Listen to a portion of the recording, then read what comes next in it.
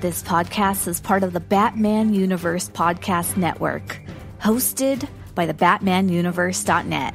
Check out everything related to Batman and the entire Bat family at the BatmanUniverse.net, including news and original content related to comics, movies, television, merchandise, video games, and more. Also, check out some of the other unique podcasts that TBU has to offer. Consider supporting this podcast by becoming a patron on Patreon. Even $1 can go a long way in supporting this content that you enjoy. Look for a link over at the BatmanUniverse.net to offer your support now. And now, on with the show.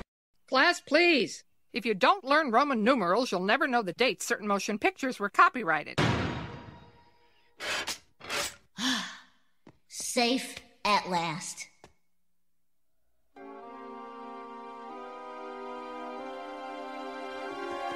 Caution. Exit through door 7 only. All other rooms contain man-eating tigers!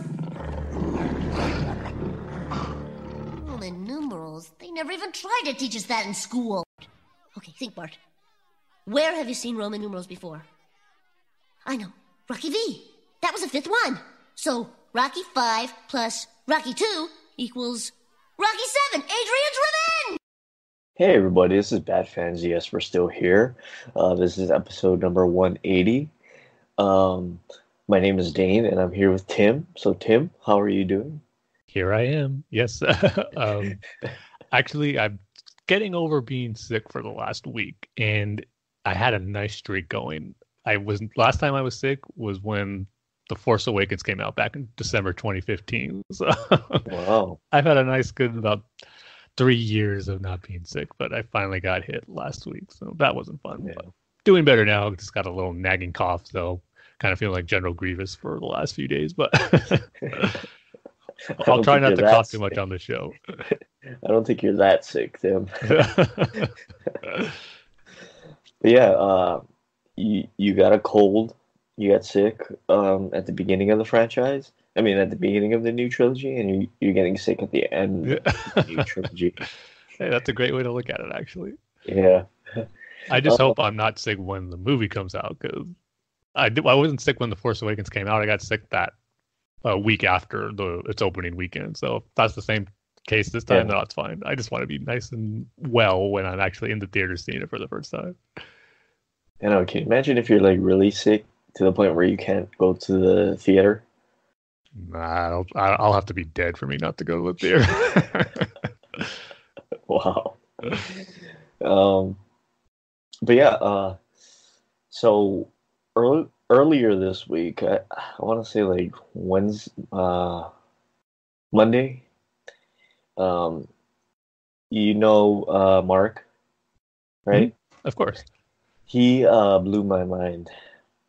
How did it blow your mind? Okay, so... Well, my first question, is it soccer related? No, it has nothing to do with sports. It has nothing to do with... It's totally random. So I filled up gas on Monday, right? My tank was... I'd say a quarter tank, right? Okay. So I filled it up. And it was about... Or let me ask you, how much do you think it cost me? See, I'm guessing, or I'm hoping the story is that you paid less than what you used to. So let's say $25. Wow. I wish. Okay, not that good then. So it was about $75. Oh man, wow. See, total opposite direction of the story I thought you were going with. Yeah, so about 3 times as much. So gas is $3.65 for regular. But I like to. That's actually been pretty good over here. Like for the longest time, it's been like around $4. So. Yeah. Well, if you go to the outer islands, it's usually $1 more. So like $4.65 for regular. Wow. Right. So so it was about $80. I drive a Toyota Camry, and Mark drives a Honda CR-V. Right. So both Japanese cars, both Asian cars, right? Both have great gas mileage, even though his is a SUV. Do you know how much he pays to go from like, I don't know, empty to full? I'm hoping it's cheaper than yours. So I'll say, I'm going on the more positive direction for these questions. I'll say $50. About $28. Wow. Yeah, Man, how's that possible? exactly. Like how does that happen? I don't get it. What's the difference? I know. Why is there such a big difference? He's gonna have to elaborate on why I know. it's so cheap for him, because that is amazing. Yeah, so that blew my mind earlier this week. After I lost $70. Yeah, I thought the days of filling up the car for $25 or in the 20s is long gone, but Yeah. that's what I was hoping it was the case for you. But at least for someone it was. So good for Mark. Yeah, so that's why I'm gonna ask you. Well, you drive a truck, right? Yeah, Nissan Yeah. Frontier.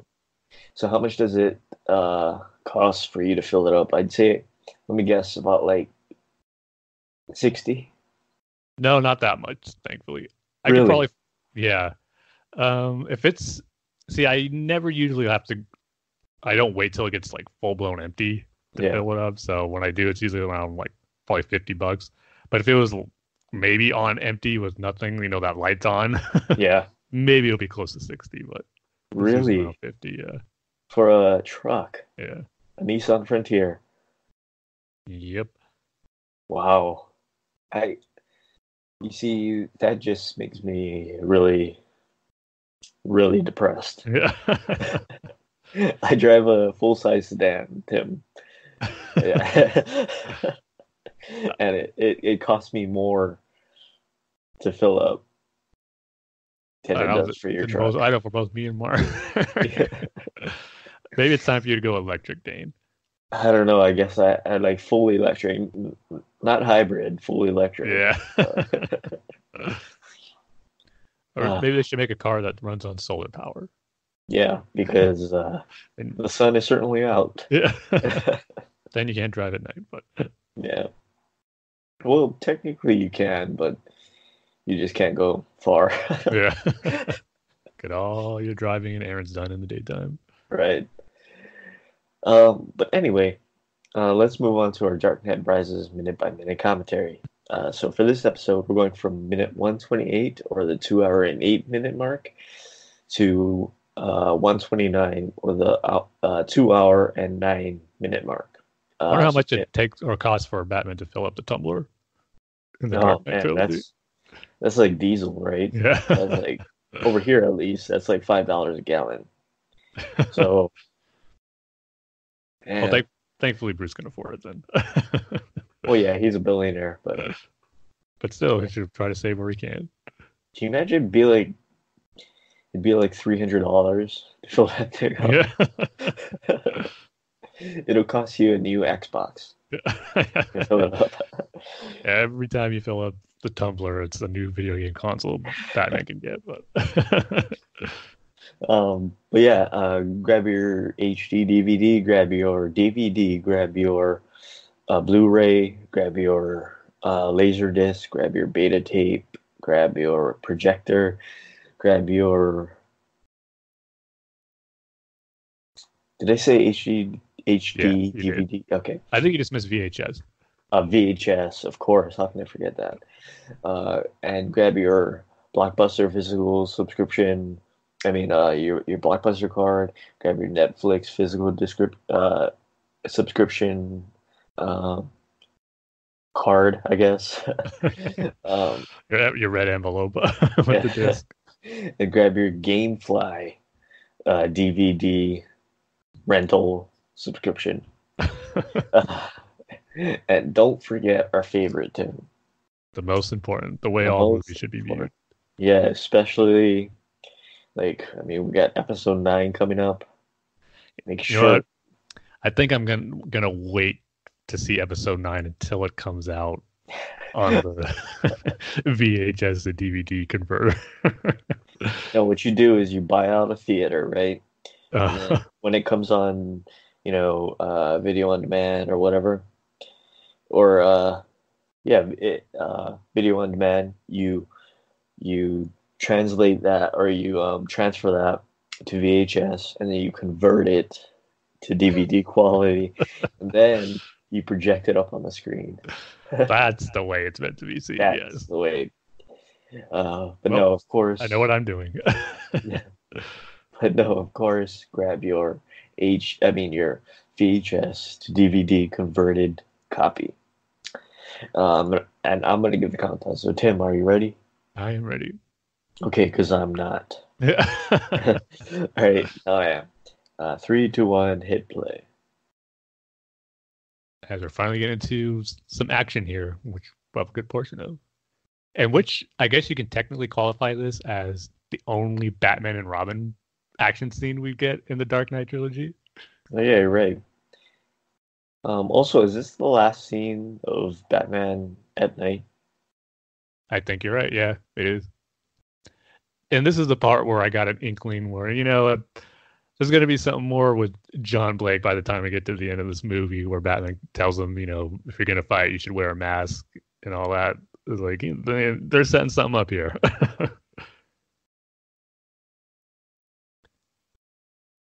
Cool entry by the Bat. Now, how much does it cost to fill up the Bat, you think? What's it to say that's a Tumblr? Yeah.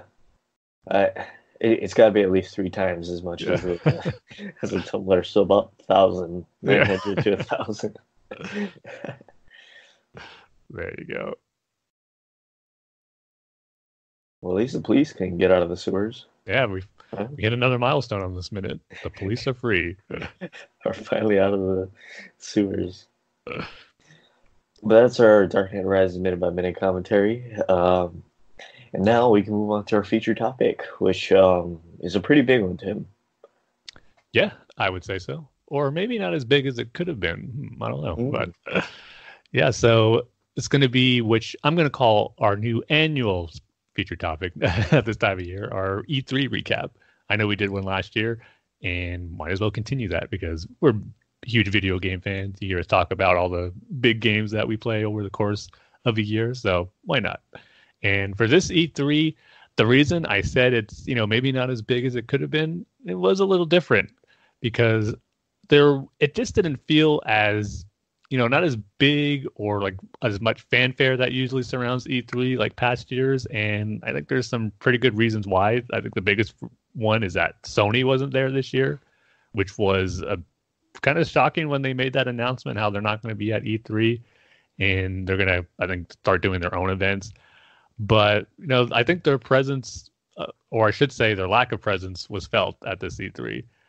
Just not having that one less presentation and press conference to look forward to and get excited about. So it did feel like there was a little missing from that. But we still got plenty of other stuff to talk about. So we're going to go over some of our favorite games that were announced, shown, and what we're looking forward to in the coming years. Because I should say years because most of these games aren't coming out to 2020, so it's going to be a wait for a few of them. But I will start, I think, for me anyway, one that is coming out this year, and probably the first big one at E3 that kicked it off on last Saturday at EA Play, which is the new Star Wars game coming out this year, Star Wars Jedi Fallen Order.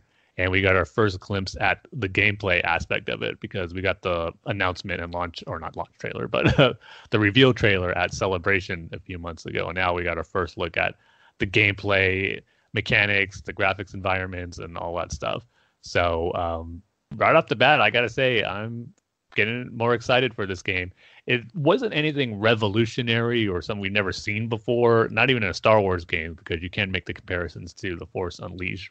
But I'm liking what I've seen as far as the lightsaber combat goes. The graphics on it look really great. The environments on Kashyyyk, because that's where this gameplay demo took place on, was Kashyyyk. It looked great. And the combat looks a lot of fun. It looks really smooth and tight. And some of the combos you can pull off with the lightsaber, I was kind of expecting, let's see how much they're pulling from The Force Unleashed.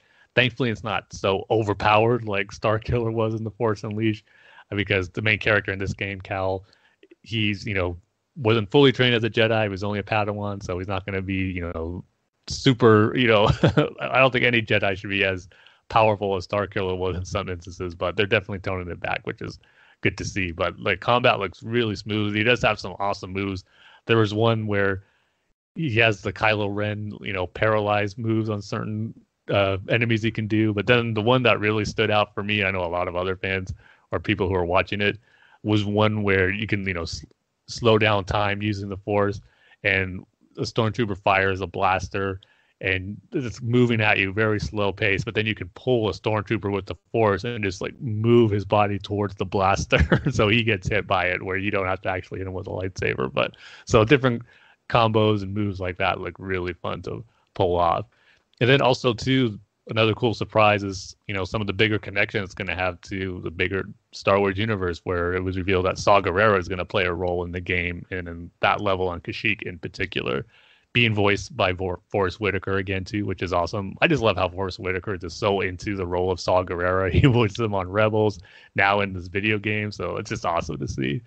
So that was cool. And then I had the gameplay demo of it on Saturday, like I said, which was cool. We saw him fight a bunch of different troopers. I love the trooper designs in this game. You got your typical stormtroopers, of course, scout troopers, but then the purge troopers look awesome.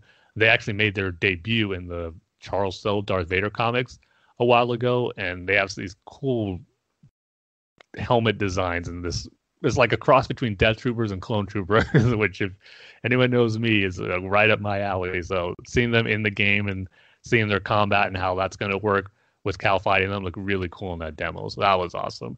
And then the following day at Microsoft's press conference, they showed a new trailer, and that showed more of that Kashyyyk level that looks really awesome, and I can't wait to see more, where Cal and his droid is going to take over an AT-AT walker. It just looks really cool. Their walkers are moving through the swamps of Kashyyyk. They got these like leaves and plants all like on them, and then show Cal like climbing and progressing to the top of the AT-AT. It reminded me of the boss battles from Shadow of the Colossus. Like this huge big objects that you got to traverse and climb to get to, and then you go inside and take it over, and then you're just mowing down enemies from inside the cockpit, and it just looked really, really cool. So yeah, there's a lot about Star Wars Jedi Fallen Order that I'm excited about, that kicked off this E3 with a nice bang, I felt. So that's the first one on my list as far as games that I was most excited about, looking forward to. Yeah, you can really tell, and I've seen a lot of people, talking about this comparison, but you can really tell it was influenced by Uncharted. Yeah. Right? And this is Uncharted : Star Wars, right? I am hesitant on it. Really? Yeah. Why is that? Well, it can be summed up in one word, Tim. Anthem. Yeah. This isn't a BioWare game, though. But it's under the EA, thing, right? Yeah, it is still EA, but I got more confidence in this team than with Respawn. So is this going to be, speaking of Uncharted, more like a Naughty Dog thing, where it's a single-player narrative game, or is this going to be a short campaign with a online aspect? That's the main focus. Well, that's the thing. So far, the developers of Respawn are really emphasizing this is a single-player driven game. There's not even mention or talk about multiplayer. So, yeah, I don't know. I'm just unsure about that right now. I see. I think that's one worry you don't have to worry about. Whether if the games ends up being fun or not, of course you got to wait. But the idea of the focus not being on the single player and the actual campaign, I think that's all it is, because I'm pretty sure there is no multiplayer for this game. I mean, don't get me wrong, it looks really fun, like you said, all the force powers and stuff, but I don't know. I just have this little seed of doubt in the back of my head. Well, I guess I can understand that, because I haven't played Anthem, but I know you've had and told the stories of the issues with that game. Yeah, so a little little shaky on that one. Well, hopefully by the time it comes out in November, I'll let you know as if it's what you should be worth getting, and I'll lay your fears to rest. So yeah, after that was Xbox's press conference the following day after on last Sunday. So, and I don't know, this one Microsoft didn't necessarily blow me away or get me excited about an overwhelming amount of games. There's really only a couple of that I thought stood out to me, and it wasn't really any of the big ones that a lot of people were talking about. So I don't know, was there anything from the Microsoft press conference that stood out to you, Dane? Excuse me. Not really. Ever since Bungie left, I can't really get excited about Halo, So Halo, there has been some great Halo games since they left, though. Halo 4, I thought was really good, yeah. Yeah, not really. What's your take on the Cyberpunk game? Because that's the one everyone's talking about. Was one of the big games shown there, and Keanu Reeves came out on stage, and everyone got excited. It's cool that he's in the game, but yeah, that game just hasn't grabbed me. It just doesn't look very appealing to me. It's being hyped up as one of the bigger games coming out, but right now I'm just not super excited about it. So I played The Witcher 3. Mm-hmm. That's one of the best games, the RPGs I've played. Yeah, I've heard great things about it. And it is coming to Switch. Yeah, so you can play it again, Dane. Yeah. I know everybody's excited about Keanu being involved with Cyberpunk. Only problem is again, I got to bring up Anthem. It's kind of the same story where they had one game and then they restarted it. So Cyberpunk is that same. Oh, really? See, I didn't even know that. Exact story. So it depends when it's coming out. If it's coming out next year, you might want to hold off and wait for the reviews. If it's coming out the following year, then yeah, it might be a great game, a good game. You see, that one has me shaky also because it has that, like, I think I read somewhere that they I'm not sure if it was a full restart or if they just changed direction with what they had. So I'm not sure about Cyberpunk. I know everybody's excited about Keanu and stuff, but you might want to be careful with that one. Is it a multiplayer aspect to that game as well? Do you know? Because like I said, so. I've only seen the games when they showed it at E3 and these press conferences. I haven't really dived into looking up what the game's actually going to feature. Yeah, you see, I had the impression that it was The Witcher 3, which is an open world RPG in a sci-fi world. Okay. So, or in a cyberpunk world. But I don't know, maybe this is part of the change direction. So yeah, not really sure about that one. Yeah, so as far as the other stuff in the Microsoft press conference goes, see, some of the stuff that grabbed my attention that got me excited was stuff that they didn't feature too much. Tim, sorry. It was originally supposed to be multiplayer, but they have since prioritized the single player. See, well, that's good to hear. But see, now I wonder if prioritize means fully get rid of, or just it's still going to be there, but just not something they're going to give too much, I guess, attention to when developing it. So yeah, because if that's the case, that means it might be a lackluster multiplayer and just get rid of it altogether. But yeah, so I mean, CD Projekt Red has a great reputation, especially after the Witcher 3 and all of the DLC that came with that game. Mm-hmm. But I know they changed direction, and the same thing happened with Anthem, so you might want to be careful on that one. Yeah, it's supposed to come out early 2020, so yeah. We'll see.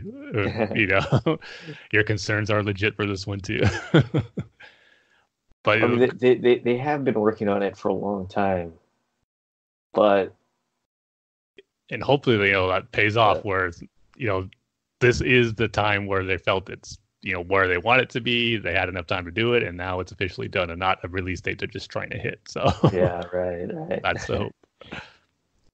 But yeah, so like I was saying, some of the other games that were shown that I'm excited about, but it was just kind of shown in brief trailer formats, was the sequel to Ori and the Blind Forest, which was that Xbox One exclusive indie game that came out a couple of years ago. And the sequel, The Wills and the Wisps, it just looks fantastic. I don't know if you heard of that game, Dane. I think I mentioned to you on our last E3 discussion last year, because that was the announcement trailer for it. Yeah. And I've been waiting for when it was supposed to come out, and now we finally got a date, and that's February 2020. So another 2020 game, but man, it's looking gorgeous. The art style and it just so good. It's just like a fantasy storybook brought to life, and I just love it. And it's a Metroid style type, or those the terms like when you combine Metroid and Castlevania, Metroidvania, I think is the term, or something like that, or that style of gameplay where those big map where you backtrack and go to places to get items and all that stuff. But it's really, really fun. So I'm excited for that one. Glad it has a release date. Then we got finally got a little more information on that Dragon Ball Z RPG game that was announced a while ago, and now titled Dragon Ball Z Kakarot. It looks great. The graphics on it looks, so close to the anime almost. It's a really good job. But the one thing that's not doesn't have me super excited about Dragon Ball Z Kakarot, like I was for Dragon Ball Fighters, is that they're redoing the same old story that we've seen and played millions of times of the main Dragon Ball saga, which, story how Dragon Ball Z begins with the Saiyan saga, Raditz, Vegeta, Nappa, leave it up to the Frieza saga. So nothing new there, but I'm hoping there's enough RPG and gameplay elements that would make it fun to re-experience that. And there has been some demos that shows the open world and some of the stuff you can do as Goku and exploring that environment, which looks pretty fun. So we'll keep my eye on that one, because me being a huge Dragon Ball Z fan, I'm going to check it out. But just kind of wish there was a little something more new to the story aspect of it, and since both in game tons of games that explored the Dragon Ball Z story tons of times, so I am a little surprised at just going back to that. And then I guess the last thing, of course, they showed at the conference was Halo Infinite, a new trailer for that, which they didn't show pretty much any gameplay of it, but just more showing of the story aspect of this pilot or who was stranded out in space and runs into Master Chief, and Master Chief tells him time still got to fight that's coming on, and showing more of the environment. But it looks good. But here's one disappointment that I have, and one disappointment I have in general with the Microsoft press conference. This is going to be me being the old man gamer, but they're already talking about the next console that they're going to have, and Halo Infinite is going to launch with it, which is cool. And I liked how Phil Spencer, the head of Microsoft or Xbox, said how, the first Xbox launched with a Halo, and now we're going to continue that again for the first time with our new system launching with a brand new Halo game, which is cool. But at the same time, I'm not ready for a new console yet, Dane. I don't know about you, because really, we've had this, technically the time frame, it is about that time, even maybe past time, for a new console generation to kick off, because Xbox One came out in 2013. And it's going to be 2020 when the next one hits. So that's 7 years. That's, a pretty good console life cycle. But here's the thing with this one. Just 2 years ago, they came out with the Xbox One X. Or not even 2 years. It's going to be 2 years later this year. But the Xbox One X came out, which was, like the PS4 Pro, those in-between upgrades to the systems that I wish would have held off and stayed off the next console generation a little bit longer than it has. Because I just got those two systems, and they're barely going to be 2 years old, and the next systems are going to be out. So it's like I'm just getting into the 4K realm. I just got my 4K TV a year and a half ago with the Xbox One X. And now when I heard at the Microsoft press conference how this new system, of course, they're building up to be the most powerful thing ever, is going to be 8K compatible, I was like, you got to be kidding me. It is not everyone's even adapted to 4K yet. Now 8K stuff, I'm seeing TV advertisements for it now. The system's going to have it. So it's like, I'm just not ready to make that jump into the next upgrade already when the 4K boom's just getting started. So it's like, I don't know, knowing that Halo is coming out and going to launch with the new system. See, I don't know if I'm going to, part of me wants to say, yeah, I'll just get the next system right when it launches. But will I have a TV that's going to be able to be compatible with all its new features like 8K and all that stuff? Are those going to be more affordable? So I don't even know if I'm going to be able to experience the full capabilities of the system if I get it at launch. And then knowing that if I just wait and get Halo Infinite on the Xbox One X, knowing that there's a better version out there, always irks me that I'm not playing that better version. So kind of a mixed reaction to that. But, the next console generation's coming. So it's either going to be adapt or just wait and try not to complain too much about it. But it's coming. It's just a matter if we're going to be taking advantage of all the new capabilities their consoles are going to have. But just hearing all that stuff about 8K, just made me think, I don't know if I'm ready for that yet. I'm just still getting, not adapted, but still getting used to having the 4K, which was not too long ago. So a little bit of a mix of emotions for me about the next phase of the Xbox console coming. Well, I don't know if you remember, Tim, but I bought my PS4 day one, right? And there wasn't that many games for it. Yeah, that's right. And so it was kind of like, I don't know if I should. This was a good idea or whatever. So, with that being said, I think it's okay if you wait for to buy the new Xbox, the new consoles. That's kind of where I'm leaning towards right now. Yeah, wait for games to come out for it before you buy it, or at least something that interests you. Yeah, and having it launch the new Halo game is a pretty big deal. So really? I just got my interest there. I don't know. I don't know if Halo is worth the buying the new Xbox.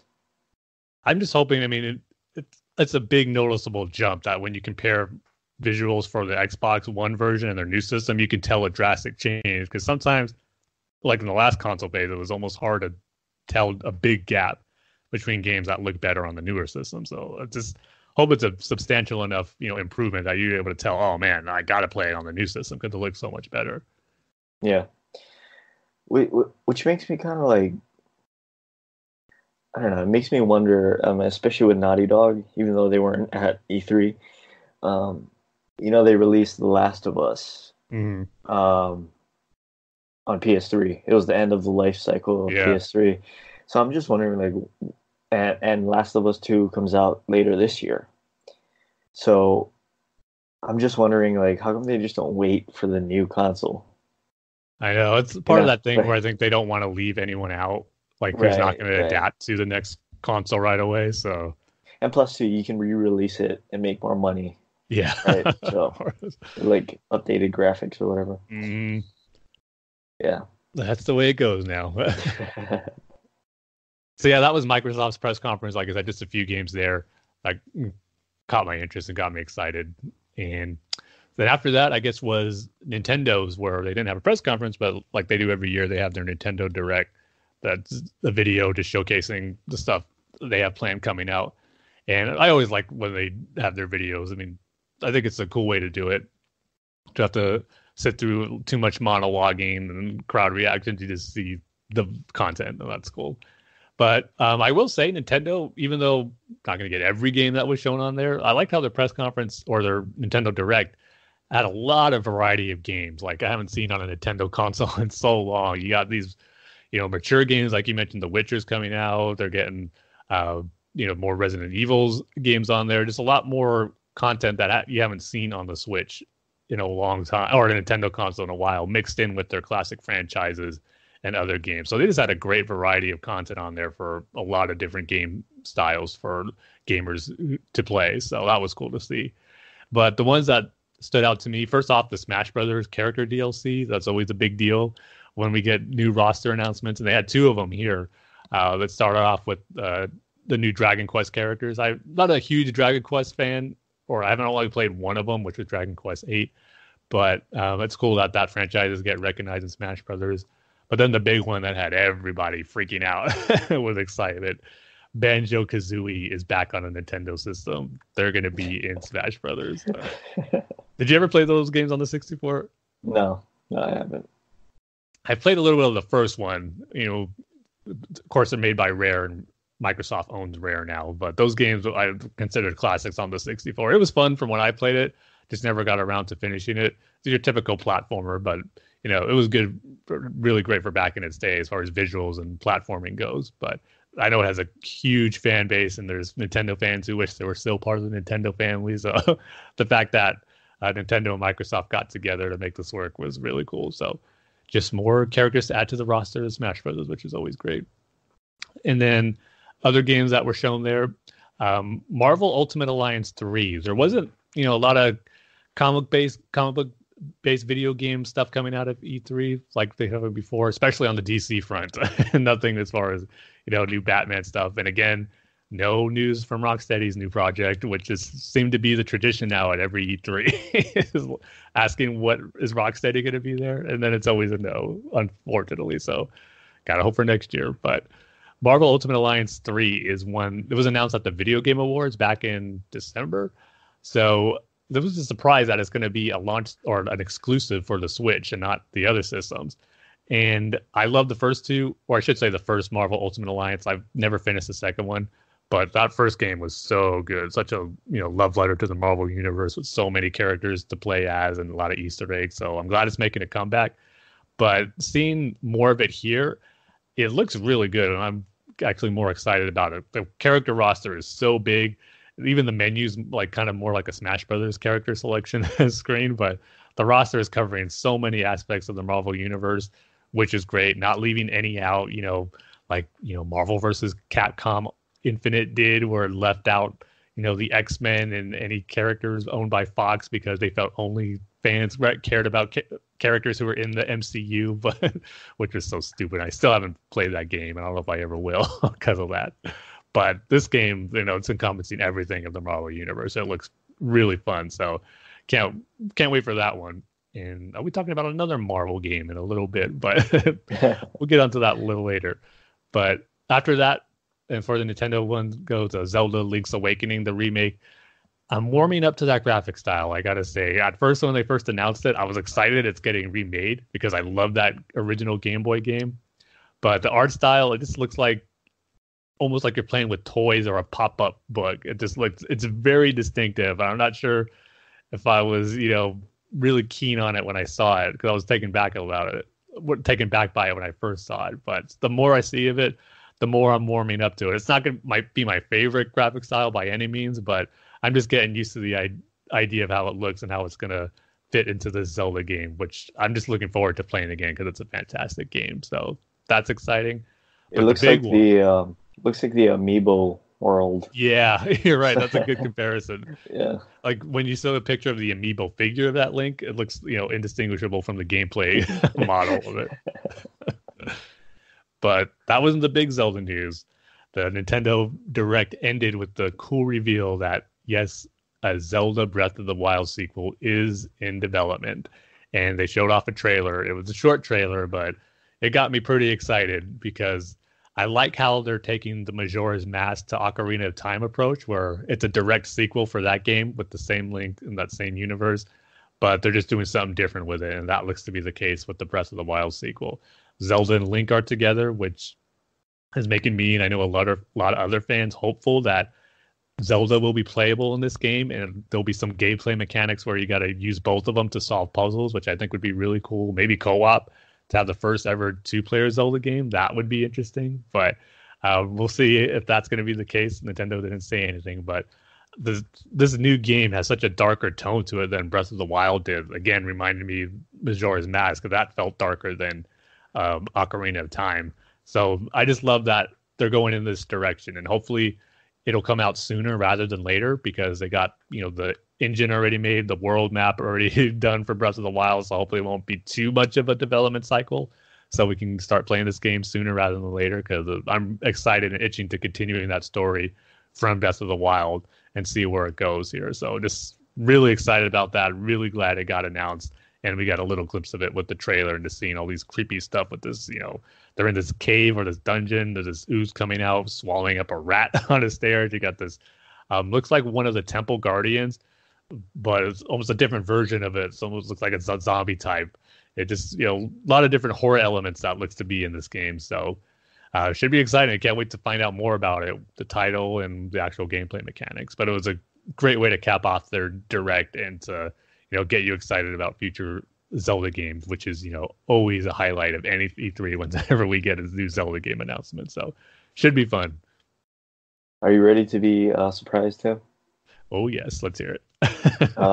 That Pokemon game looks really good. Really? Yeah. In fact, it might be the first Pokemon game I've ever played. Wow. This is the Sword and Shield, or is this a different one? Yeah, Sword and Shield. Okay. Yeah.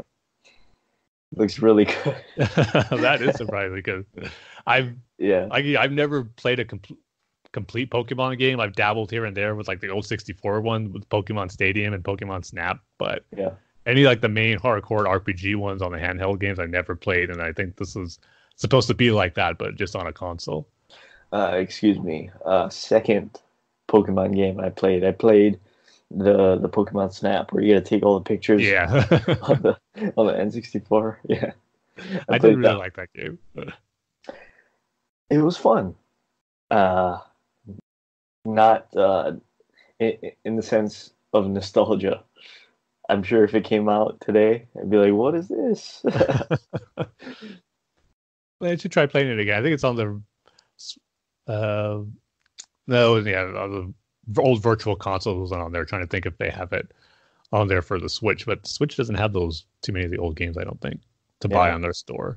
So especially not N64 games. Yeah, they should though. Yeah. I don't know. So, how are you on Zelda? Have you even finished the first Breath of the Wild, Dane? No, I haven't. Oh, dang! It's just a really big game, and it's the irritating factor, I'd say. Having to constantly get a new sword, new weapon, new shield, new bow and arrow, new arrows, and then you can't do that yet. You have to level up your glider or whatever, It's the irritating factor of it. Yeah, well, it's just the irritating factor. Like, oh, you can't beat that boss yet because you don't have enough hearts. That's the whole fun of trying to build yourself up and explore and get stronger until you can do it. I can understand the sword and shield breaking, but that actually gets better as you move along. You get stronger weapons, and once you get the master sword, it kind of takes care of that. So it's got to progress a little further, Dane. Yes, especially in the beginning when you can't go into cold weather that long. Yeah. And I didn't know that you could get this shirt. I forget what it's called, like a cotton fleece shirt or something. Mm-hmm. And so I went around the map for 3 or 4 hours looking for the peppers to make hot food to keep yourself warm. Yeah, to keep myself warm to get to the thing that I wanted to get to. So yeah, it's just that irritating factor. That inconvenient factor, I'd say. I will say, if there's one thing they changed from the first Breath of the Wild to the sequel, is that they can get rid of the weapon, the breaking mechanic. That'll be fine. Just give me the Master Sword and the Master Shield, and just have us level that up rather than which you can when you get it. So you just have to get it, Dan. Yeah, but doesn't it still run out of energy or whatever? Yeah, that's the recharge, but it's still worth it. When it recharges, you use one of your other weapons for a bit, and then it's recharged before you know it and good to go. Yeah, but then you can do other side quests that I think once you do these side quests, it fully charges it where you don't have to worry about it. Yeah, and I don't know if this happened to you, but I'd be fighting a boss and I'd go through all of my weapons, and the only thing I have left is a stick. Oh yeah. And you gotta fight the boss with a stick. That's the point where you should just leave and wait to find new weapons. Or a skeleton arm. Yeah. Those are better than a stick, I will say. And losing my horse, I don't know how many horses. Must have been 3 or 4 horses that I tamed that I lost. Dane. So yeah, you can bring your horses back when you get to the horse god fairy. They could resurrect your horse. But I didn't use my horse too much. I from certain places I would use it to get to a spot, but I didn't, like I should say, I didn't use it enough to where I lost it in battle. Yeah. I do like the puzzles though. Oh, they're fantastic. Yeah. Which it's go ahead. I was going to say, which I'm sure we can expect tons of more great ones in the new game. Oh yeah. Which I hope involves, like I was saying, some co-op with Zelda to help solve, which should be fun. Yeah. Well, why can't you just play Zelda? I think you're going to in this one. I really do. Oh. Okay. Even in interviews, producer Anuma is saying how like he's asked that question, but he's kind of beating around the bush, not trying to say yes, but trying to wiggle his way out of it without revealing it. So there's some hints that leads me to believe she's finally going to be playable. Yeah, that's good. Yes. So yeah, that was Nintendo's Direct. And moving on to the last big one for me anyway, which is probably the highlight of E3 for me, the Square Enix panel, which they've had a lot of content too. A lot of it was, some remakes of some classic RPGs, some new stuff. But I love how their goal is to getting all the old Final Fantasies out digitally on other consoles. My ultimate goal is to have all the Final Fantasy games on one console. So they're slowly but surely that's happening. And they just announced Final Fantasy VIII coming onto Xbox, Switch, and PS4, which was kind of weird. That was omitted in some of their last announcements where they said these games are coming onto consoles, but for some reason 8 wasn't in there, but now it is, which is great. Some new Kingdom Hearts 3 DLC, had a new trailer for that, which I'm excited about. And before I get to the big one for me, they had another game that everyone was really excited to see for the first time. And I alluded to this earlier when talking about Marvel Ultimate Alliance 3. And this is Square Enix Avengers game, which was announced a while ago. I'm not exactly sure how long, but I think this might have been 2 years at the least. But we just had the announcement. No screenshots, no trailers, no nothing. But at the press conference, we finally got our first look at it. And the reactions were interesting, to say the least, regarding this game. Right off the bat, I will say, the thing everybody's talking about, the character models and how they look, it did stand out as being a little off and a little strange. I'm not going to lie. It did stand out to me as well before I even saw everyone else freaking out about it.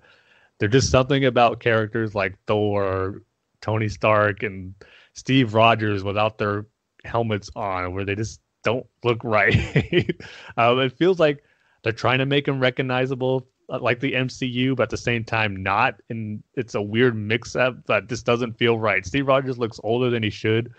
Someone had a funny meme saying, when did Joe Buck join the Avengers? That's what Steve Rogers looks like, the sports announcer Joe Buck. Really? That cracked me up. Black Widow her hair doesn't look right too, and there's this end shot or not the end shot, but the last moment of the trailer where it's in the future. Tony Stark has this long hair. It just looks strange.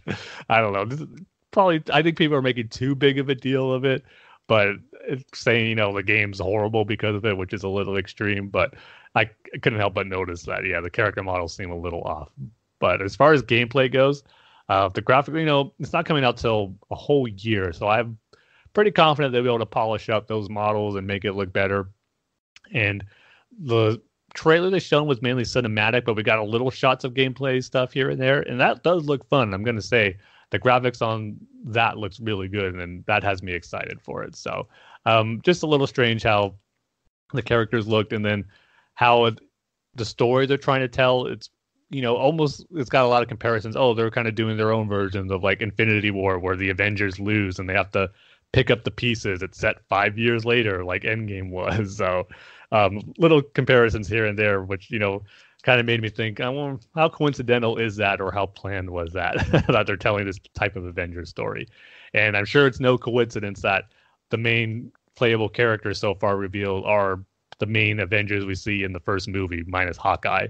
So I'm sure that wasn't a coincidence as well. But I'm still going to be, excited about it. So new Avengers game, which, hopefully is going to be its own. I like how its own unique thing. It's not adapting anything or being based off a movie. I'm just hoping it takes some cues and ends up being in the same vein as the Arkham games and Spider-Man PS4, because those are the high water marks as far as comic book based video games that did their own thing and did phenomenal jobs with it. So hopefully that'll be the case with the Avengers. But right now, it didn't blow me away like the trailers for any of the Arkham games and Spider-Man PS4 did. So it has a little bit of a hill to climb, but I think it'll get there. I don't know. That says it all. Didn't really impress me. And I can understand it. Yeah. Yeah. Did you feel the same way about those character models looking a bit off to you? No, not really. Really? But maybe I'm just not the Marvel fanboy. Mm. But nothing else in there that just made you go, "Oh, I can't wait to play it." Like, no, not really. It looks like it doesn't have really anything special about it besides the fact that you're playing the Avengers. Yeah, that's totally fair. So, I would agree with that. Yeah, it just looks like any game that you can put together, but this one has the Avengers in it. Yeah.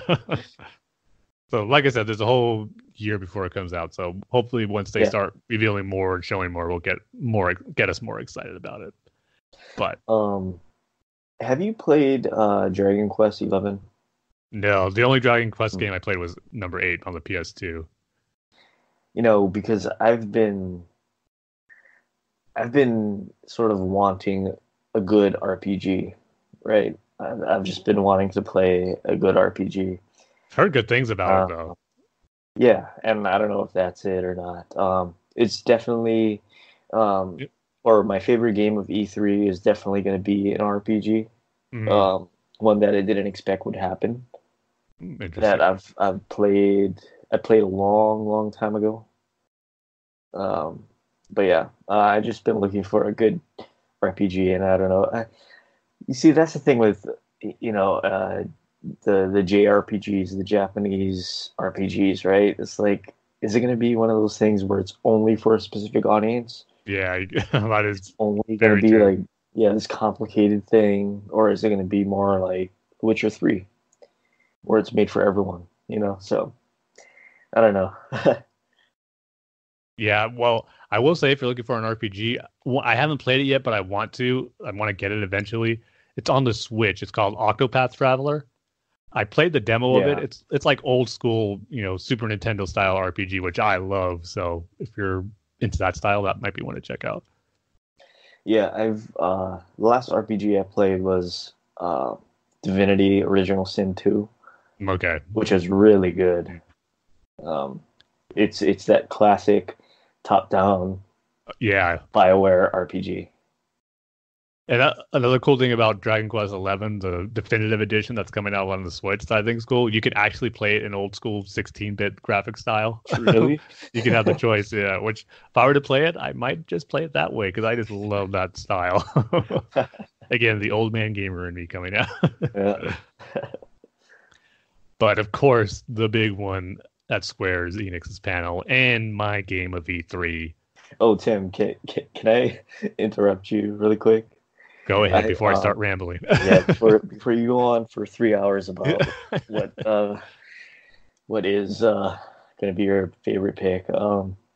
So I was looking for this trailer, right? Mm-hmm. So I typed in Final Fantasy trailer. I actually clicked on the online one. Okay, 14. I was like, okay, where's Cloud? But yeah.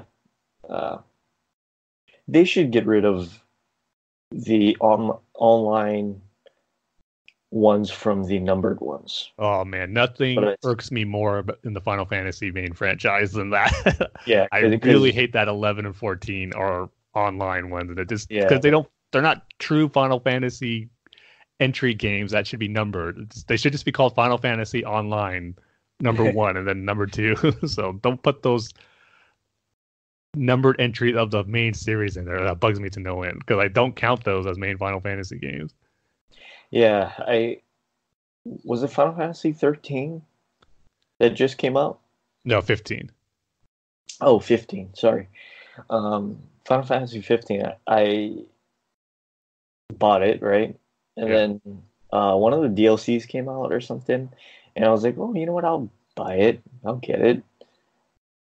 I bought the Final Fantasy 14 DLC. Are you not good with Roman numerals, Dane? Yeah, just wasn't paying attention. So I own, I don't know, one of the Final Fantasy 14 online expansions or whatever you call it, DLCs. Even though I don't own the base game. Okay. That's funny. It should let you know, like, hey, we don't detect that Final Fantasy 14's installed on your system. Like, sure you want to buy this thing?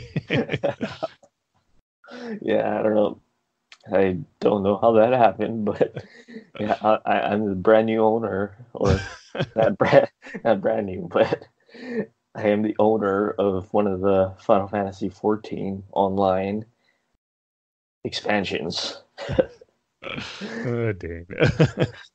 But sorry, I interrupted you, Tim. So I will say the Final Fantasy 14, its art style and like the medieval setting looks really cool. I mean, I wish that was a main numbered entry without the online multiplayer stuff, because I love the character designs, the art style, that medieval setting, the knights, the armors they have. It looks really cool, but I'm never going to play an MMO again. I just never last with those. So yeah, unfortunately, I won't experience that world. Yeah, same story with me. Just can't get into it. Don't have that time commitment that you need for that. Yep. But yeah, I own the expansion, so at least you could say that. At least I can say that. Which is something you can't say, Tim, because you don't own. See, you don't have the complete collection like I do, Tim. Ooh, you know what? You're right. See, which is why it bugs me that those games are numbered. No. I can't say I have every numbered Final Fantasy game because I have nothing of 14. Yeah. So you got one up on me, Dane, as far as Final Fantasy goes. But sorry, I interrupted you in what is probably going to be your game of the year, the century. Well, I don't know about that, but yeah, it's probably getting an early preview of our game of the year talk of 2020. Final Fantasy VII Remake. First off, we got a release date, which I will say I'm not confident it's going to hit that date. This is Square Enix, and you know they are with release dates. They announce one, then you got to wait for 2 more delays before you get the real release date. So, but for right now, Final Fantasy VII Remake is coming out March 2020, which I'm hoping it sticks to that because, man, I cannot wait for this. It blew me away when they showed this extended trailer and then some gameplay demos of it. And of course, this was announced back at E3 2015. So by the time it comes out, it'll be 5 years. And we've got little sneak peeks here and there. But this was finally like a full-blown look at what the game's going to be like. And man, it's so good. Final Fantasy VII is my second favorite video game of all time. It's my favorite Final Fantasy.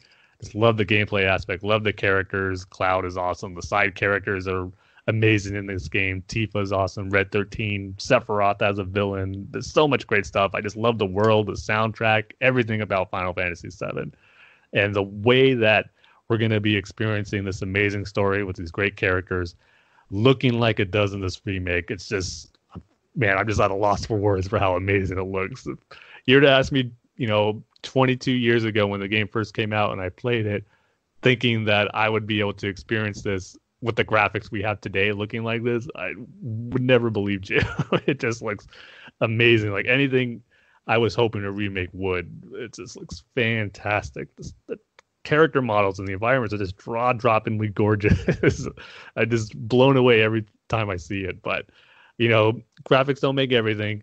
And while that's enough to get me plenty excited, even more so actually seeing the game in action, its gameplay mechanics, looks so much fun. I mean, I was going to be happy with it just being a remake of the standard RPG turn-based style we got in the original game, just with updating the graphics, but they're keeping the mechanics the same. I would have been good with that. And part of me kind of still wishes that would be the case because I would love to just replay the whole game like that with the graphics of today. But what they're doing with this gameplay mechanics now just has me excited because it's kind of the best of both worlds where it is going to turn into an action RPG, but yet still has that turn-based element to it as well.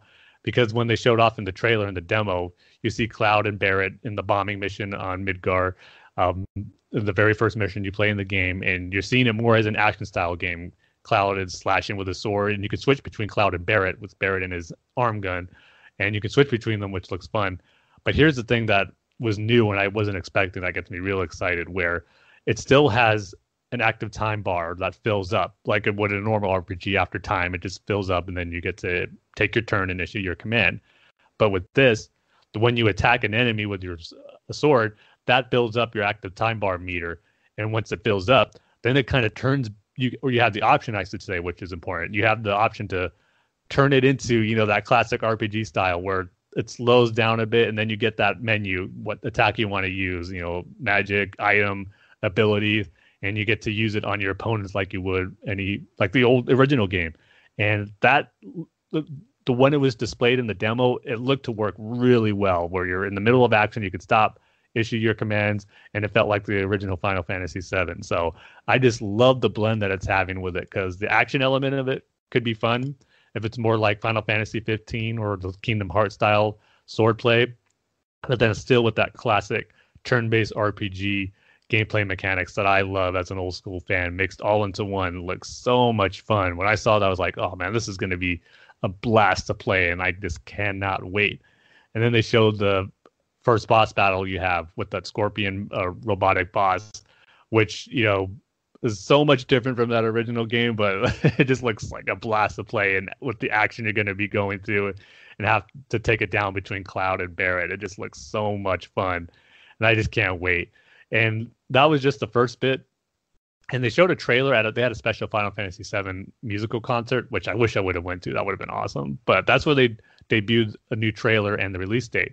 But at Square Enix's panel at E3, they showed that trailer, but it was expanded with a lot more details. We got our first look at Tifa and more aspects of the sequences in Midgard we're going to get, which is the first, or I should say, which Final Fantasy VII, its first half takes place in. And that looks amazing. Seeing the battles with Cloud, Aerith, and Tifa in your group party looks awesome. All that new footage just looks so good. Again, seeing these classic characters looking like we've never seen them before, it was just amazing to see, and knowing that we're going to play them looking that great in detail. Well, I just cannot wait. And another cool thing about it is how they're going to be expanding a lot more story-wise on the game, because this is kind of a bit of a mixed reaction from fans, because Final Fantasy VII Remake is not going to be the full remake of Final Fantasy VII. It's actually going to be split into several games, because this first one is all going to take place on Midgard, the first half of Final Fantasy VII, pretty much the first disc on the original PlayStation. This is going to be this whole game, but it's Square Enix keeps saying it's going to feel like a whole game. You know, they're not going to shortchange you, because they actually say it's going to be 2 Blu-ray discs, which, you know, holds a lot of information, so you know it's going to be expansive. And they said they're going to expand on a lot of story elements, adding new things here and there that weren't in the original game, new gameplay levels and stuff. So that has me very excited. And they showed a little bit of that where Cloud runs into Sephiroth, which might just be, you know, a dream or a vision or a memory he's having, but he runs into Sephiroth on Midgard, which is a sequence we didn't see before in the original Final Fantasy game. So all that stuff has me super excited about it. Everything I hear about it, everything I see of it, the gameplay mechanics, it just looks like everything I would hope for a full-blown remake of one of my favorite games of all time. I cannot be more excited about it. The only one negative I would have, and it's not even that big of a deal because this voice cast sounds great, but they did get new voice actors for the main characters. I really did like the voice actor for Cloud, who voiced him in Kingdom Hearts, Final Fantasy VII, Advent Children, and any other Final Fantasy VII content that had voice acting with Cloud. I believe the actor was Steve Burton. Got to look up his last name, but he did a great job for voicing Cloud all these years. And I wish he would have got the chance to voice him again for his full-blown main story for Final Fantasy VII. But the new actors sound good in this game too. And another fun fact about it, George Newbern, who voiced Superman in Justice League, he voiced Sephiroth in all the previous entries like Final Fantasy Advent Children. And now Tyler Hoechlin, who plays Superman in Supergirl and the CW universe, he's voicing Sephiroth in this game. So Superman keeps on voicing Sephiroth, which is awesome. But so yeah, everything about Final Fantasy VII Remake looks amazing. I cannot wait to play it, see more of it. And yeah, it's just more than likely going to be my ultimate game of 2020. Unless I'm hoping Breath of the Wild sequel doesn't come out the same time around Final Fantasy VII Remake, because that will be tough not to play because I think Final Fantasy VII is going to be like top priority game once that comes out. It's just blowing me away, and I would hate to not be able to play a new Zelda game around the same time as well. So hopefully those two games have a nice distance between each other, so I can enjoy both to their fullest capabilities. So yeah, Final Fantasy VII was everything for the C3 in my opinion. It just blew me away, and I just cannot wait to experience more of it. It looks phenomenal. Oh, sorry, I expected you to go on for at least 6 more hours, Tim. I was about to take a nap. Sorry. Well, like I said, I still got that cough that's lingering, so I got to not go on too much. It looks like they took the CGI or graphics or whatever from Advent Children and just use that as the base of what they're doing now. It almost looks better than Advent Children. Yeah, it looks better. It looks better. Like they added stuff to it. But yeah, like you, I'm excited. Final Fantasy VII was the first game I ever beat back in 1999, 98. So yeah, I'm excited about it too. Yeah, it's going to be so good. I just also hope too that the rest of the full remake doesn't take forever to come out. Like it doesn't take another 5 years to get the second part, and however many parts they're going to be, because Square Enix even said right now they don't even know how many games are going to be to complete it, but they know they just can't stop midway and not complete the whole story. I mean, that would be a major bummer and disappointment. So they got to continue this going pretty quickly, I hope. Watch, it takes like 20 years. And it'll be the 40th anniversary by the time the last one comes out. You might as well go 30. Make it the 50th year. 50th anniversary. For me, I mean, I guess I'll just go through, just a couple of games that, or, one or two games that caught my attention, which was, first up, it's the Wolfenstein game. It comes out later this month. Youngblood. If you haven't played the new Wolfenstein games, they are really good. The New Order was like a total relaunch of the title. Great storytelling, especially for a first-person shooter that was only meant to be, just a first-person shooter. And they topped themselves with, I mean, of course, they had an expansion called The Old Blood, but they topped themselves with the second one they did, which was the New Colossus. That one really impressed me, and excited to see what this or what they have to offer for Youngblood. That's cool. I never played a Wolfenstein game. I played one, like a few matches when the first Xbox came out, like back in 2002 or 3. There was a game that came on in there. I played a few online matches of that, and that was about it. But like I said, I know that recently the game's been regarded as being really good now. Yeah, especially since they're focusing on the single player aspect of it. See, that's the key. Great storytelling, like I said. Like you, I didn't really play a Wolfenstein game until the New Order came out. But yeah, I love I love those two games. Like I said, the Pokemon game.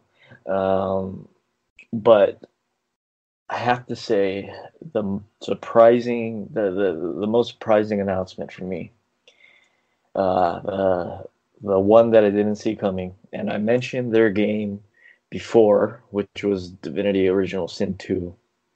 I mentioned that game before. It's a top-down RPG.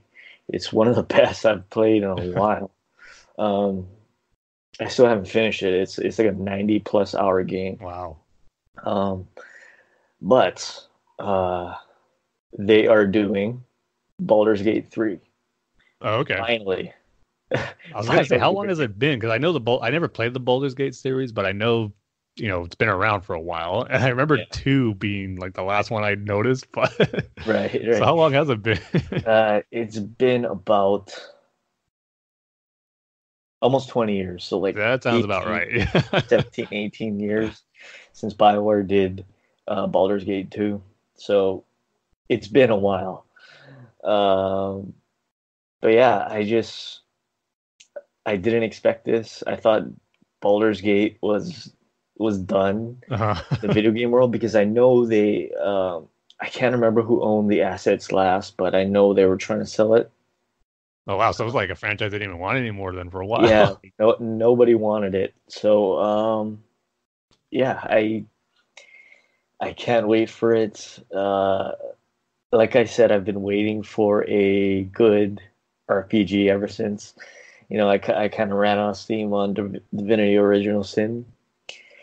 And just what Larian Studios has been doing with their top-down RPGs is really impressive. And if anybody's going to do it, it ought to be Larian Studios, who made the best top-down game that I've played since Baldur's Gate 2. So, yeah, there's not a lot of details besides the fact that it's only going to be on computer or Windows. And oh wow, the new Google. That's right. Is it Stadia? Yeah, I keep forgetting they announced that when they were there. Like, oh yeah, that's right. They're coming out with their own console or streaming system type thing.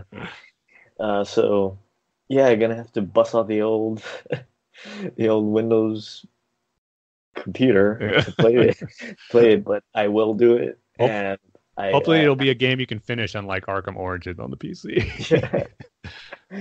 I am excited for it. Not a lot of details.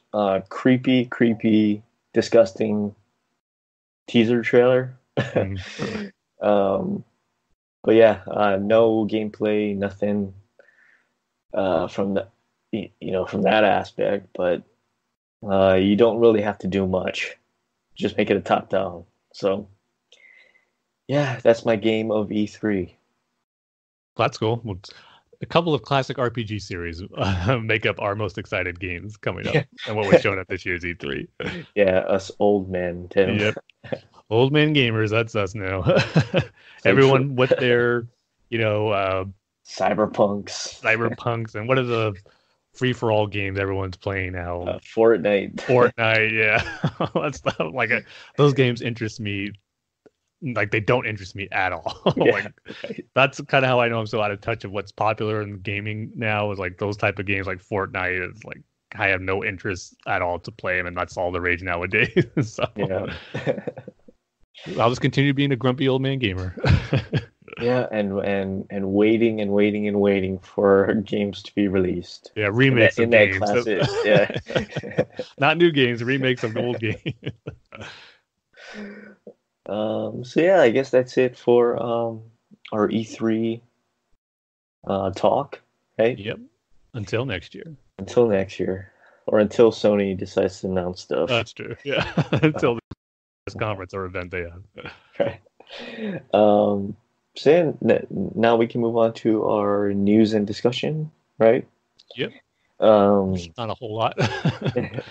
But a big one for you, Tim. Oh, yes. Is that the Phantasm is coming to the main DC Comics continuity. Yes, she is. And I got to say, this immediately made me a lot more excited for the upcoming Batman and Catwoman comic series coming in 2020. We talked about that on our last episode. And, I was, going to be curious to see where that story goes, depending on how Tom King ends his Batman run. But now with this announcement, it's like I immediately got to read it right away. So just to see how they incorporate one of the greatest villains in the Batman the Animated Series continuity with the Phantasm now being brought for the first time in the DC main continuity. I can't wait because, Phantasm, I can't say this is the first time the Phantasm has appeared in a comic.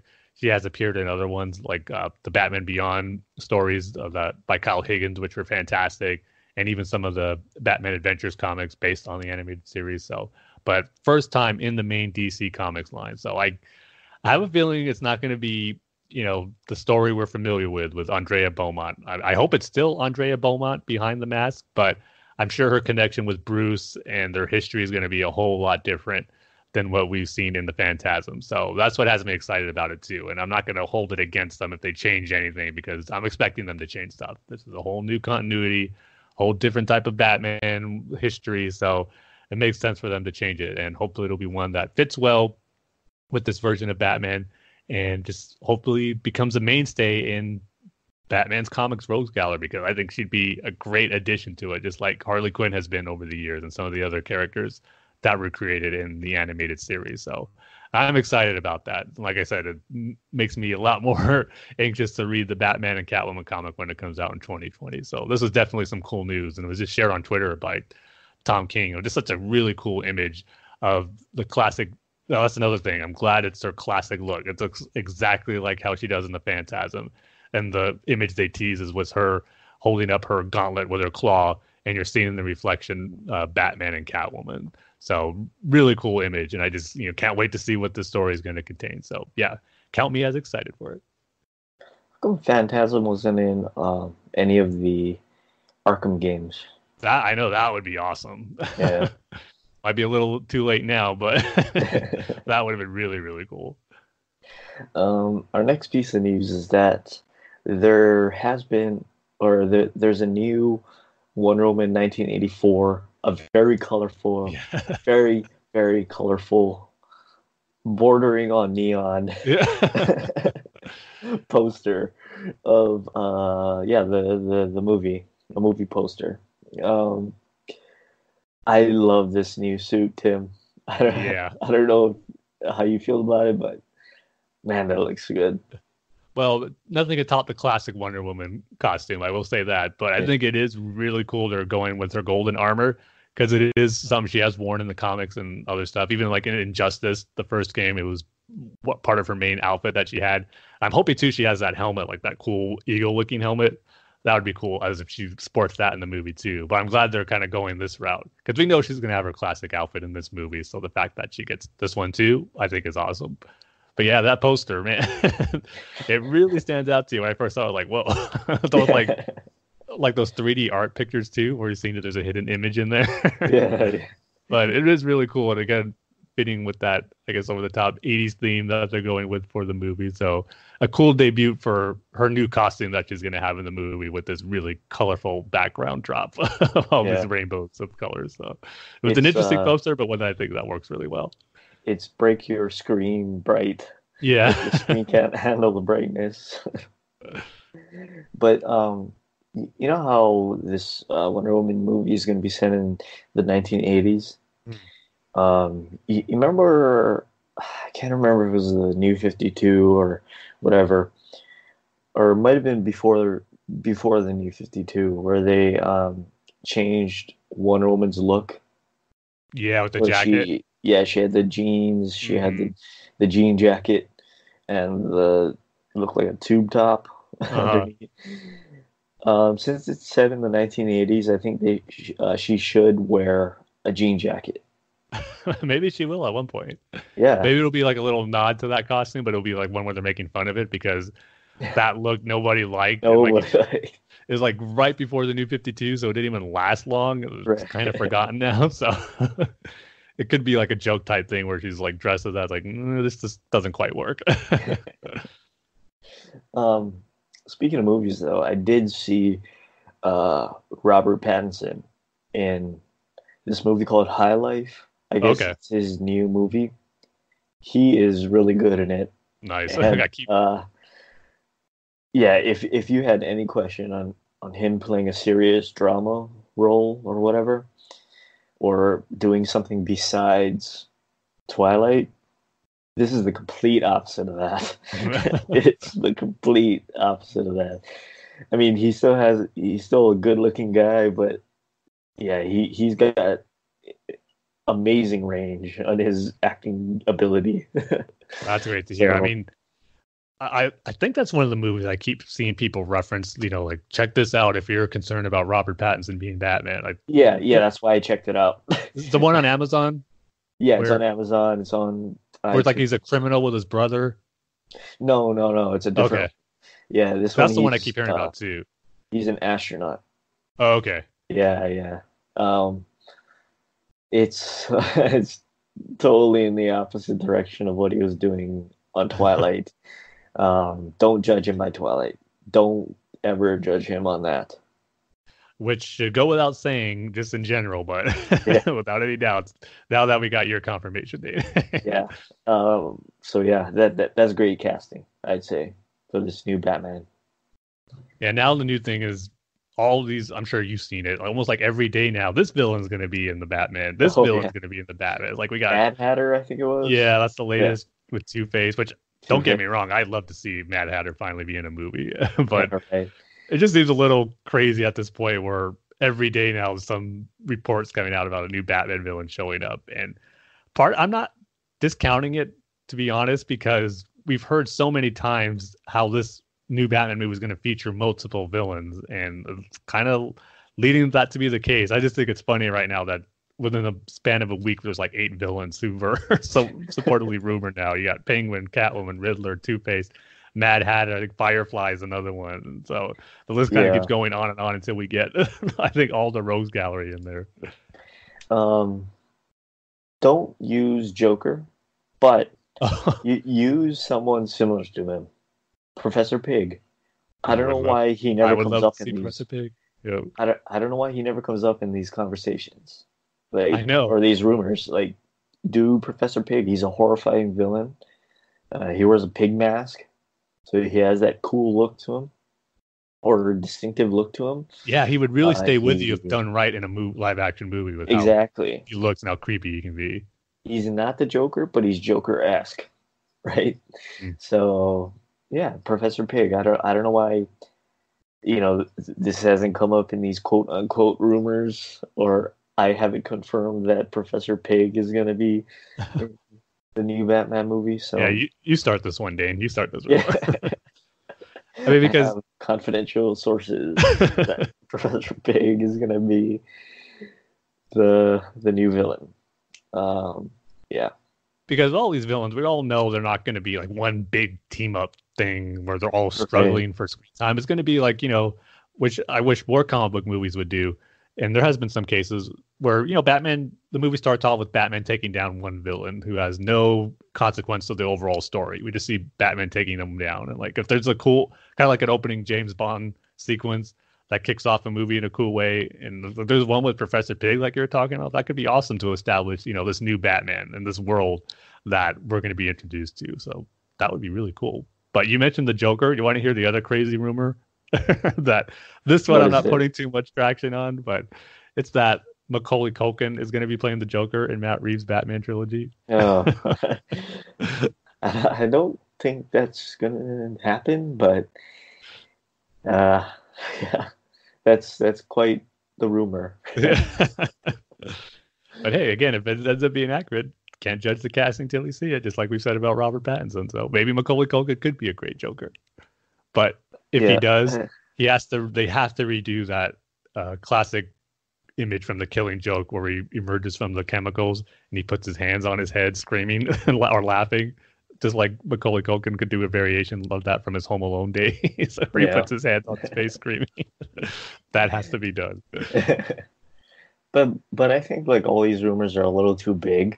Like you're looking at the big Batman villains, whereas you look at Batman Begins, Ra's is the big bad guy. And how many people outside of the comic readership knew about Ra's al Ghul? Yeah. So I think we're looking too big. Like, oh, of course it's going to be Riddler. Of course it's going to be Joker or whoever, right? Or Two-Face or whatever, right? So I think we got to look at the smaller villains, the villains that you really wouldn't think of. Right? That's why I'm thinking the Mad Hatter might be really likely. Yeah. So that's why I say Professor Pig, and because you can't really use the Joker now. So you got the Joaquin Phoenix movie, and you got whatever Jared Leto's doing, if he's doing it. If he's still doing it. So yeah, Professor Pig, he's a great Joker-esque villain, just as long as it doesn't get too close to, the Joker. So 100% agree. Yep, I'd be all down for that. But anyway, let's move on to our comic book reviews. For this episode, we're doing Batman number 72 and Batman TMNT 3 number 2. That's a mouthful. A lot of numbers of those titles. Yeah. And Roman numerals, which I got correct, right, Tim? Yeah, he did get the number 3 correct, yes. Well, I think Final Fantasy has too many Roman numerals. I think they need a reset. Or they just got to use regular numbers. Well, thankfully, you're not going to have that problem with Star Wars anymore, with Episode 9 being it for the Skywalker saga. So, because that cut off at a good point for you, Dane. Yeah, just as long as they don't do the Kingdom Hearts thing where it's like start with Episode 10.AR71CCB, you know? It's like computer code. CCB Ultra Edition. Yeah. But yeah, and I'm sure it'll still be great. So like I said, or like we always say at the beginning of every single comic book review that we do, there's going to be a lot of spoilers. So if you haven't read your books yet, pause it right now, read your books, and come back to us. And the rating scale for this episode is going to be Roman numerals that Dane cannot get right. Perfect. It has to be that. In the Final Fantasy series. Okay.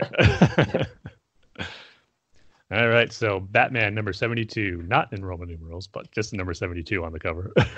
Could you imagine if, like, Detective used the Roman numerals? Yeah, especially now when they're the thousands. Yeah, it'd be like, I don't even know what the Roman numeral is for 1,000. I mean, either it'd be like the MWT something.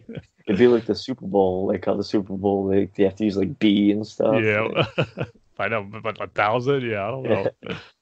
Speaking of which, kind of totally unrelated to anything that we've been talking about, but you know, we had the Stanley Cup finals and then we had the NBA finals. Mm.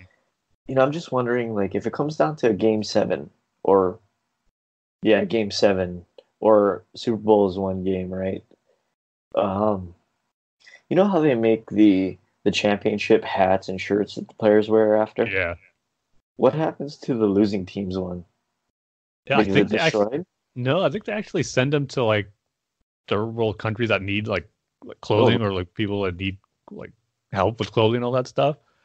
Because last I've heard, I remember, I forget who was telling us. I read somewhere someone told me a story about how they came across the New York Yankees 2001 World Series champion shirts and hats that were being sent off to one of those places. Yeah, because right. You know, they have to make them for a Game 7, like you said. But I think they get donated to places like that, which is cool that they don't go to waste. But you know, for fans of the team who just lost, which I'm sure will be hard to see.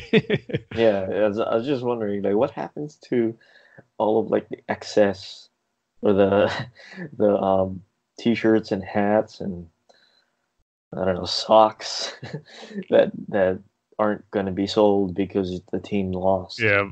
Right? Like, it's got to suck for the losing team, like, to go into the clubhouse if they see, like, people wheeling those away from the clubhouse or, like, the boxes taking them out. It's kind of like the 86 World Series. Speaking of which, so sad that Bill Buckner died. Yeah, that sucked to hear. Yeah. It's been a bad week for old Red Sox players. What happened to David Ortiz was crazy. Yeah. Awful, man. He gets shot outside of a club or something. He was inside of a restaurant or a bar or something. Yeah. There's a video that we just see him get shot in the back. It's just awful. And thankfully he's gonna be okay and you know, make a full recovery report, just saying, but still it's awful. You gotta go through that. Yeah, right. But anyway, yeah, then the 86 World Series where they had to wheel out the champagne and stuff because, you know, unfortunately, Bill Buckner missed the ball went through his legs. Man, it was blown before Bill Buckner made that error. Oh yeah, totally. It wasn't his fault that the Red Sox lost. Yeah. Hopefully, he didn't see those shirts. It was bad pitching decisions, I'd say. Yes, and just bad pitching. Yeah, bad pitching. Yeah. But yeah, I was just wondering, like, you know, you saw I think the Stanley Cup went to 7 games. Yeah, it did. And the NBA Finals went to 6, I think. Yeah. 5 or 6 or something. 6. Yeah, I was just wondering, like, they had to have made that ahead of time, right? To get all the shirts and hats and blah, blah, blah, whatever. And I was just wondering what happens to all of that other stuff from the other team, or even like if like a team that's not very popular, like let's say I don't know what baseball team, the Padres. If the Padres won the World Series, or if the Rockies won the World Series, they would make a lot, right? But there's not a lot of Rockies fans, right? Well, at least enough for So, I'm sure they have a count of who in Colorado with our fans and yeah. stuff. I'm sure they have a Well, let's data see. as far as those who attend and this, I Yeah. guess, the buzz around the city, I guess. But let's say a lot of people don't buy the championship hats or T-shirts or socks or underwear or whatever, right? What happens to all that? Is that just discounted and sold, or do they also donate that?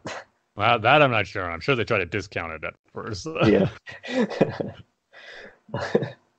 But anyway, sorry, I sidetracked us. Well, now you know the answer. But anyway, Batman number 72. And this one, even when we're talking about Batman Teenage Mutant Ninja Turtles number 3, these are both, explanation issues, I should say. A lot of explaining as far as stuff that's happened in the past and how it's going to affect the future of upcoming issues in the story. So, Batman number 72, this one, there's a monologue going on throughout the whole issue, which is in the coloring font that you make you think that's Batman, but from how it's worded, it's not. And it's going over through the continuing fight of Bane and Batman in Wayne Manor. I was kind of talking about how I wasn't sure if in the last issue where Batman is actually fighting Bane, because there was these shots and panels where you see Batman with Bane, but then you just see him and Alfred. Bane's not there, but apparently he really is fighting Bane here. And it's pretty much Nightfall Part 11 redo because they're just having a full-blown fisticuff fight, hardcore fight in Wayne Manor again, going all out. And it's pretty much the sequel to that, which I kind of have mixed reactions on, which I'll get to in a bit. But pretty much over the course of this fight, you see this monologue recounting how Bane was the mastermind behind everything that's happened in Tom King's run since the very first issue and since Rebirth started, all the way from Gotham Girl to I Am Suicide to I Am Bane, even stuff in the Wars of Jokers and Riddles, and how that affected Batman and Selina Kyle's relationship, of Batman telling her that secret of the events that happened in the War of Jokes and Riddles, just everything that's happened up until the wedding, everything that's gone on in Tom King's run was because of Bane. And that's what the monologue is explaining, and how Bane has gone about doing this and how he's kind of the mastermind and a genius for doing that. And I do kind of like how it is making Bane, because we all know, even going back from Nightfall, how he is a genius strategist as far as having this great plan to take down Batman and to break him. Now he's doing it again, but even more so to really, break him more so than he did in Nightfall, just really break his soul and his spirit, not just his body. And there's a panel, a big 2-page spread here, which has some good monologue from this character who is revealed at the end, about saying how Bane's plan and how it is something, smart for him to do, how instead of, doing the same thing, breaking his back physically, and he's doing it, and like he did a little mentally too in Nightfall, I will say that, but he just, instead of doing all that stuff, he did the opposite. Bane gave Batman joy. This is what this character is saying. He gave him a purpose to his life, a solution to, his, eternal dilemma since his parents have died, having someone to love as much as he loved his parents. And he goes, yeah, he's had the Robins and, his surrogate sons, but those are really almost like as soldiers in the war. He couldn't, love them like he loved his, parents and his family, until he got to Catwoman, who became his true love. And it even says here, this is something that was so dynamic that it might help that poor boy in Crime Alley, crying at the feet of his parents, knowing he was broken, wondering if anything can make him whole again. And yet Catwoman was the one who made him whole. But it was because of Bane's orchestrating, and how this character is giving Bane props for doing that, doing the opposite, giving Batman joy, but then taking it away. And as Batman has been going down this dark path, going deeper and deeper ever since that wedding issue, Bane's plan is working, because we're seeing Batman unhinged and just in a place we've never seen before. So Bane's plan is working. And over the course of this fight, Batman gets a few punches in, but Bane gets the best of him here, just like, again, in Nightfall. He just slams him against the wall, throws him against the clock of, that leads to the Batcave, the bookshelves are getting torn. It's like Wayne Manor's getting wrecked. But I'm surprised he did this, but he did. This is somewhere I'm a little iffy on, where he does the classic sequence of Bane breaking Batman's back, and goes well with the monologue being said here. I will say it goes, I see you, Bane, what you've done, what you always do. You lift him up, and that's where we see Bane lift Batman over his head, and then he says, just enough to bring him down. And then we see him snapping his back on his knee again, which part of me is going, oh, like cool nostalgia flashbacks to Nightfall, but at the same time, like, does Bane really got to do it again? Does Batman really have to, get this kind of defeat the exact same way twice from Bane? So that's the one thing that doesn't make me totally in love with it. So the issue ends with this Batman laying on the floor, presumably back broken again. But then we see who's having this monologue explaining Bane's ultimate plan, going through this great orchestration to bring Batman down. And it goes, I ask you as a friend, knowing what you've done, what you're doing, and what you will do, what you will try to do, to my son, I ask, how may I help? And it's revealed that it is the Thomas Wayne Batman going over this monologue, talking about what Bane has done to Batman. And man, I'm just really anxious to see why Thomas Wayne is doing this. And depending how it's resolved, I gotta have to wait to see how I truly feel about it, because you know how much I love the Button story and that plea Thomas Wayne made to Bruce about giving up Batman to live the normal life he wants for his son because he loves him and he knows the struggles of the toll it takes of being Batman and how he doesn't want that for his son.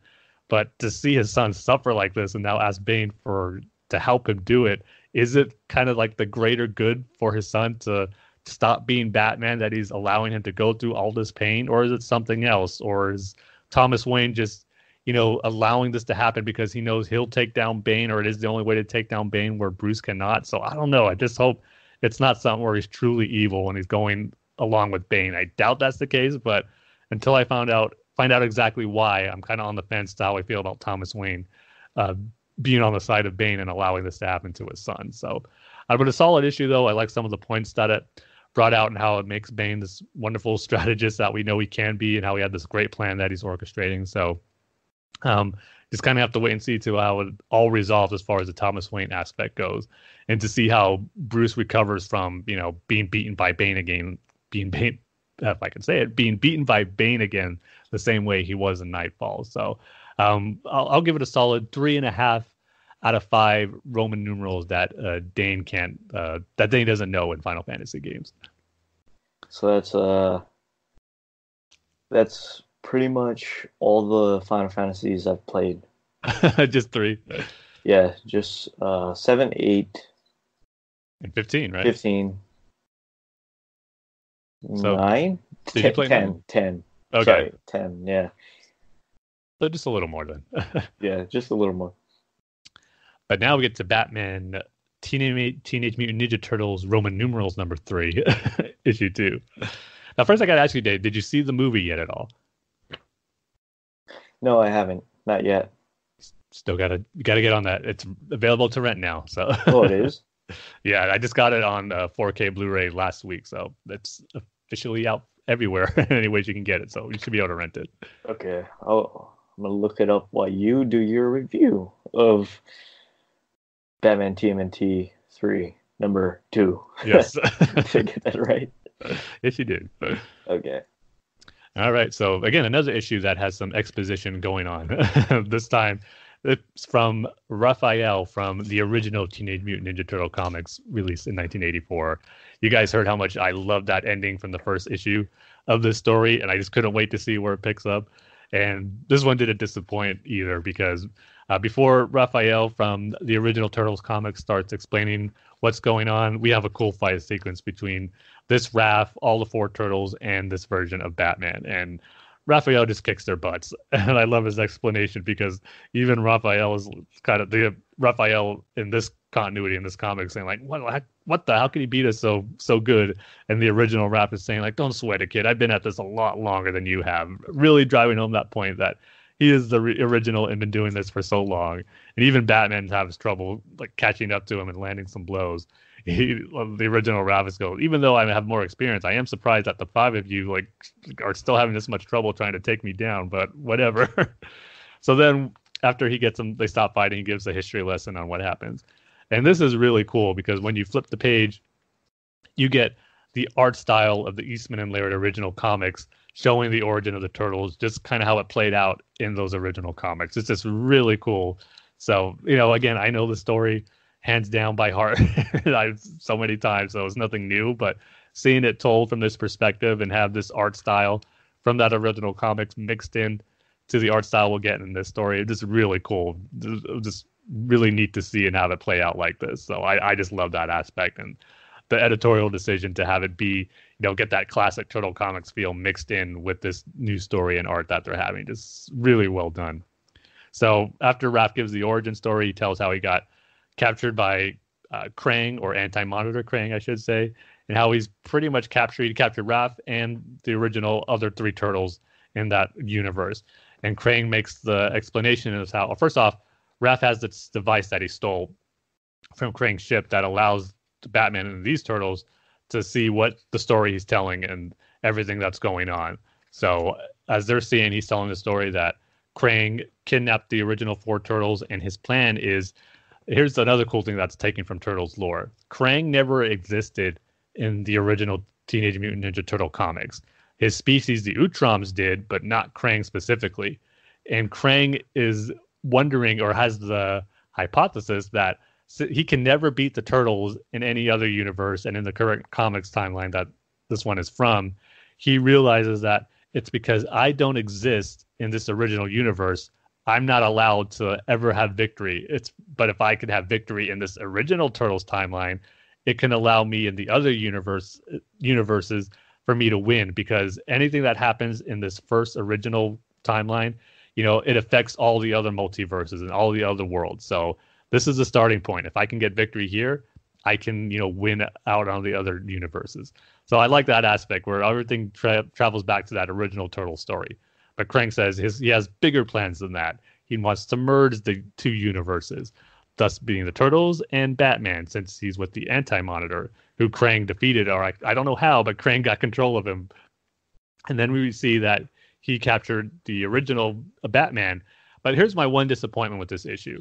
I was hoping, since we had the original Turtles in their comic forms, we'd get the original Bill Finger, Bob Kane Batman design, that classic Detective Comics number 27 look. But this is actually more the Silver Age Batman, where, the blue cape and cowl, the yellow logo shield. So I was hoping for more of that original Batman to match the original Turtles, but that's a little nitpick I have. But Batman and the Turtles are able to escape Krang's clutches, and they're able to get that device. They're trying to, do what they can to get to the universes that are merging to stop it. And they end up fighting a bunch of Krang's robot soldiers, Batman and the original Turtles. But Raph is the only one who was able to get the device and make his way out as Batman and the Turtles hold off those robots.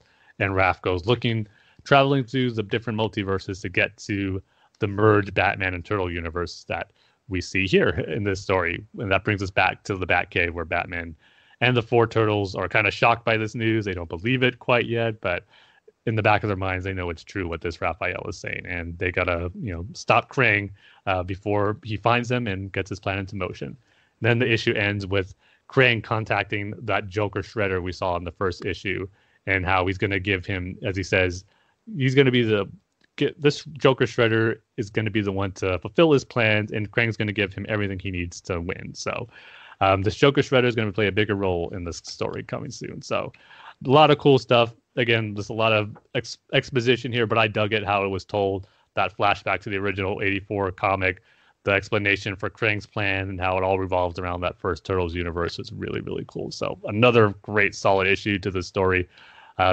Teenage Mutant Ninja Turtles and Batman number 3 is off to a great start. So I'm going to give this one a 4 out of 5 Roman numerals that Dane doesn't understand in Final Fantasy. Just can't wait for more. Yeah, that's more than I played. But you can't pronounce, or you know what the 4 looks like in Roman numerals, right? Yes, it's an IV. There you go. Yes. Yeah. Not an IV that you hook up to yourself, but yeah. The letter I is V. 4 is IV, 5 is V, 6 is VI. Yes. Yeah, I got it. So you know your Roman numerals, Dane.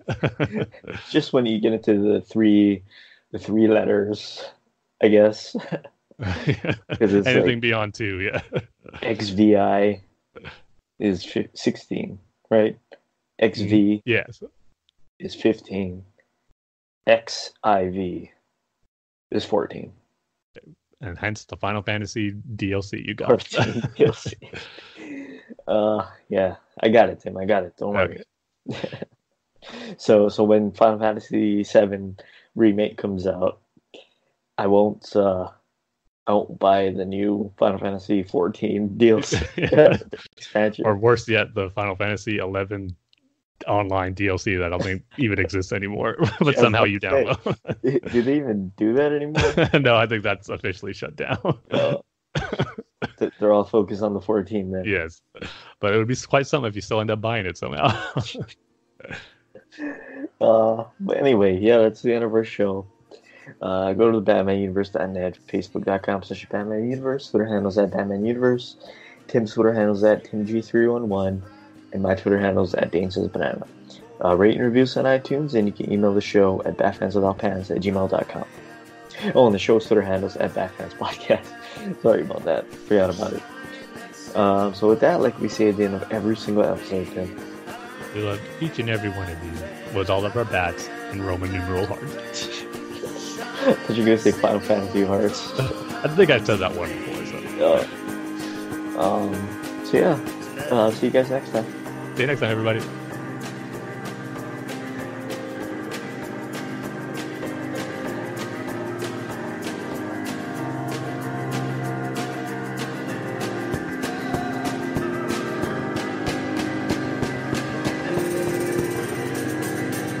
Sunrise under Gotham moon.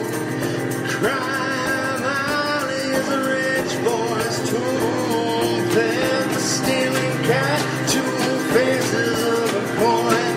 Scared